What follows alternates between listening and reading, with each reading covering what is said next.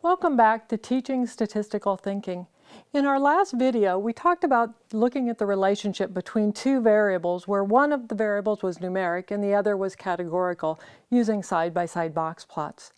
Today we're going to look at the relationship between two variables where both of them are numeric using scatter plots and correlation.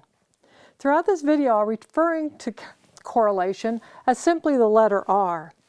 The correlation is a measure of association, which is the average of the product of standardized variables. So it'll be important to keep in mind how we standardized a variable.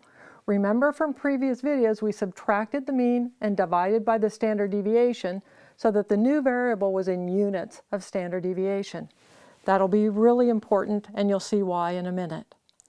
Before we get into the actual calculation of the correlation coefficient, I want to give you some intuition for how it works.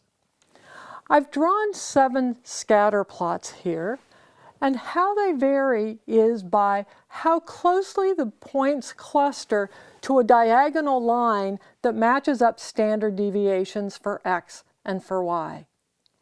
I've marked off the mean of x and the mean of y in each of these plots. Let's start with the middle one. The data cluster or data cloud looks pretty much like a circle. Let's think about what the standardized variables are doing in each of the quadrants that divide the circle. In the upper right-hand quadrant, those observations are above the mean of x, so they'll have a positive standardized x. Those points are above the mean on y, so they'll have a positive standardized score for their y. When we take the product of a positive by a positive, we get a positive. Now let's look at the lower right quadrant. For those data points, x is above its mean, but y is below its mean. So x will have a positive standardized score, y will have a negative one. A positive times a negative is a negative. Let's look in the lower left quadrant. There, x is below its mean, so it'll have a negative standardized score. Y is below its mean, so it'll also have a negative standardized score. A negative times a negative gives us a positive. In the upper left-hand corner, for those observations, x is below its mean, so it'll have a negative x standardized score. Y is above its mean, so it'll have a positive y. A negative times a positive is a negative. Now you'll notice in that scatter plot there's about equal points in each one of our quadrants.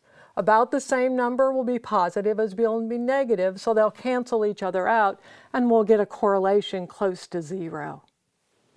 Notice what happens in the scatter plots to the right. They're clustering more and more along the diagonal that has a positive slope. As the proportion of points that fall in the positive quadrants outweighs the number that fall in the negative quadrants, it's pulling our correlation towards a positive 1. If all the points fall on the line, we get a correlation of exactly 1. The same thing happens going left, but now we have a negative slope in our point cloud.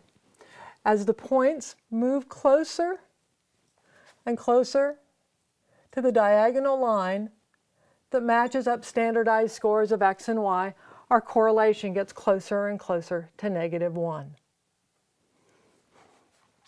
So that's basically how the correlation coefficient works.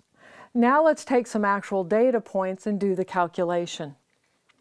We're going to look at two variables. I've got 9 movies, and I have the audience score, how much the audience liked the movie, plotted on the x-axis.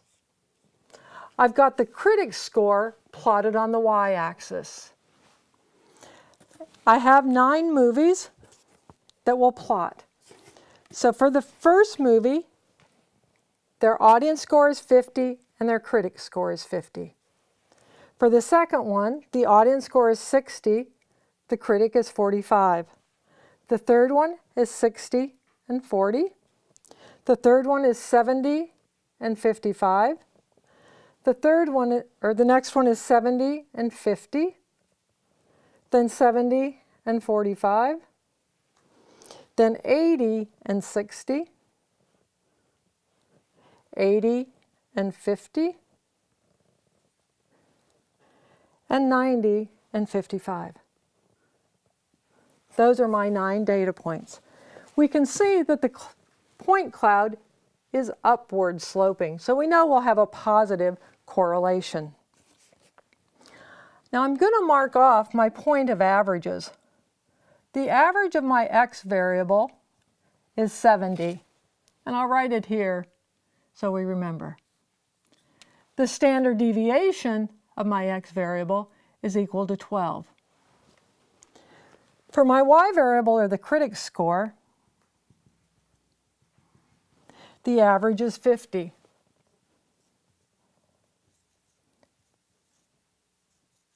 And the standard deviation is equal to 6. We need to know those to calculate the standardized variables.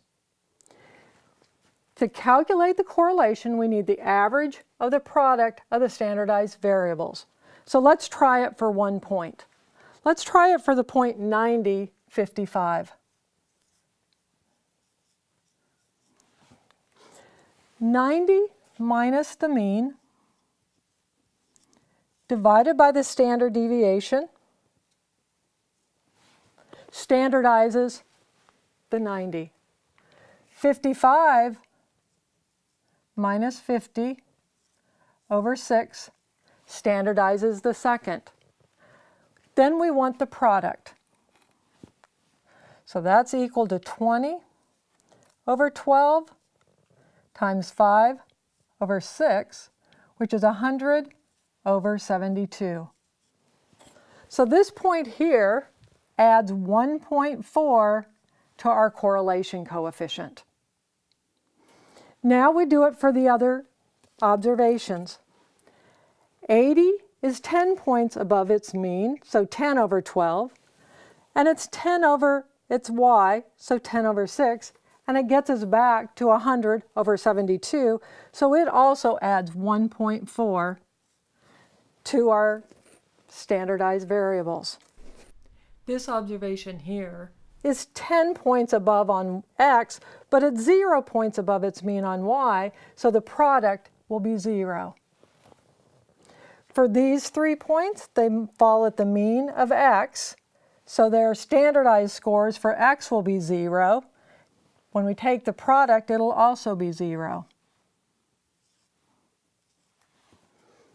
Okay.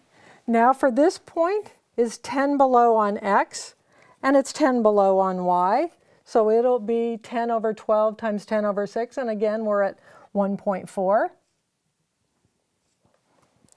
This one is 10 below on x, so 10 over 12 times 5 over 6, and it's at 0.7. And finally, our last point at 50-50, or 50-50, is going to be at 0 on the y, and so the product, again, will be 0. So now we have each of our observations standardized on their x and on their y. All we need to do is take the average. To get the average, we sum them up and divide by the number of observations. We have 3 1.4s, so they add up to 4.2. Plus a 0.7 is 4.9, plus 5 zeros leaves us at 4.9 as the sum of our standardized observations. Simply dividing by 9, we come up with r is equal to 0.54. Simple? Now I've done a lot of rounding in my calculation of the correlation here in terms of the standard deviations and the standardized scores.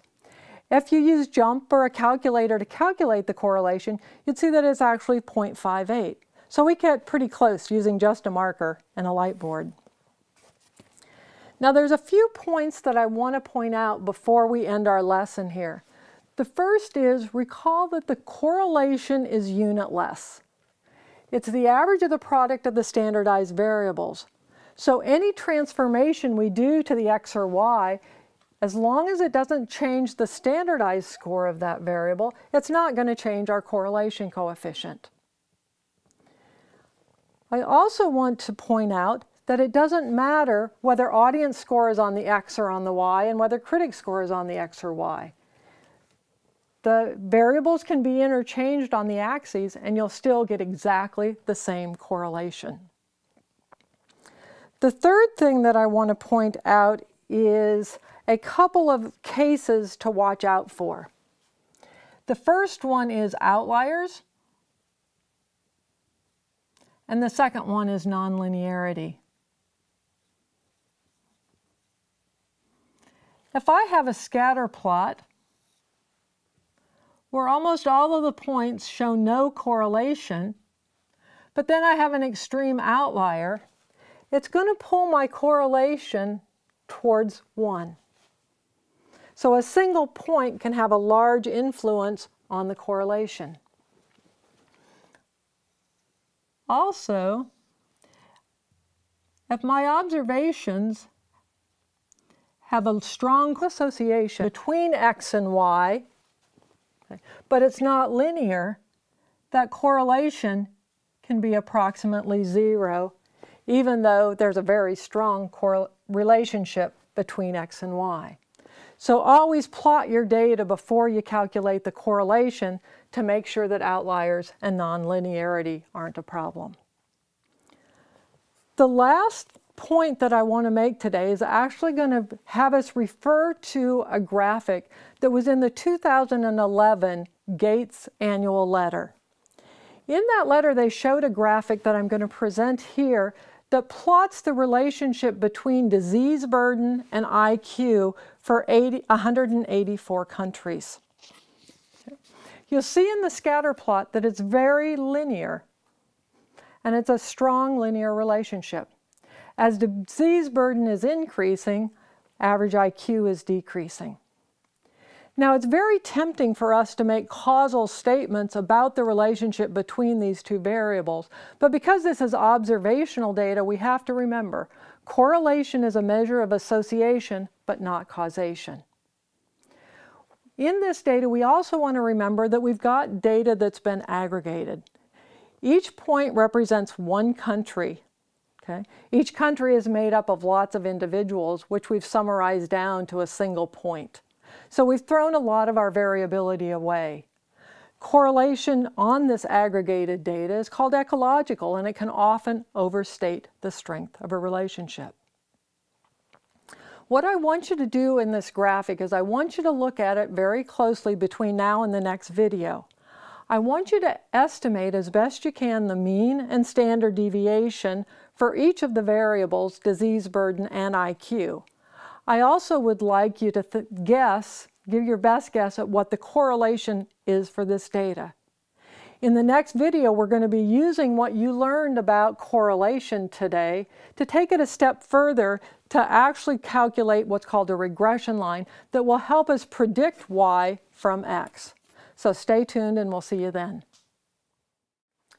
We've got a question from one of our students, so I want to introduce Catherine. Catherine, come on in, and you want to ask your question? Yes, Professor Stengel. What are these ellipses and how did we get them? Okay, great question, Catherine. In these ellipses, you can imagine marking off plus and minus 2 standard deviations in each direction. Then we simply draw the ellipse so that about 95% of the observations fall in our ellipse.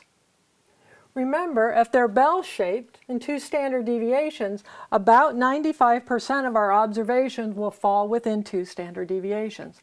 And that's how we get the ellipse. Got it? Thank you.